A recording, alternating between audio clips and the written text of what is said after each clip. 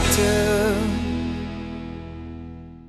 We've watched Christina Storm evolve from a fashion model into an actress and mother.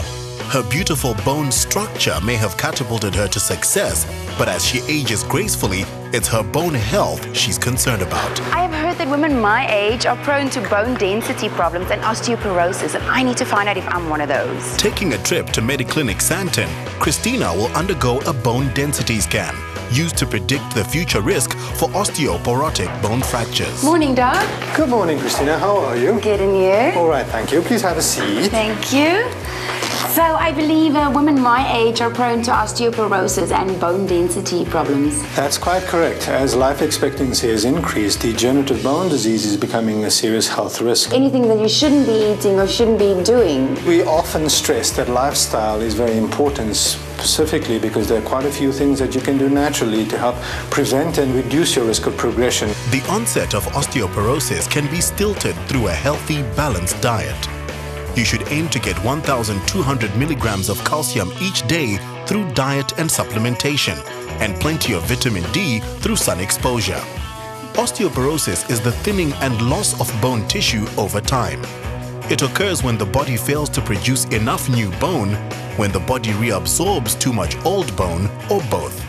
When it reaches a critical threshold, even straightforward body weight may actually be enough pressure to cause a crack or fracture in the bone.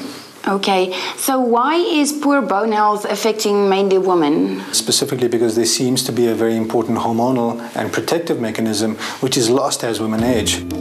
As women approach menopause, their bodies produce less estrogen, a hormone responsible for bone protection. In addition to aging, excessive exercise and stress can also reduce the amount of estrogen in the body. Hormone replacement is used to help prevent further bone loss and bone-related injuries. All right, Christina, your results are in. Let's talk about them. Basically, the scan's divided into 3 different sections. 2 sets of scores are determined by comparing your results with the averages for healthy young women and people of the same age, gender, and race. The only area of concern that we have picked up in terms of your scan is your left hip. Now, that's basically this area here. If I were to show you on the skeleton, this is the area that we're really concerned about, and this is most likely to crack. So it is often at this stage that you need to do something very important with regards to improving your lifestyle and improving your calcium intake and reducing your cigarette smoking and reducing your alcohol consumption and doing weight-bearing exercises. These will tend to improve your bone mineral strength going through.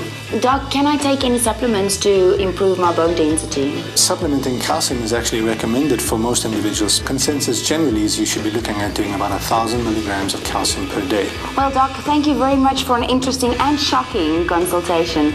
I'm gonna go get myself a yogurt.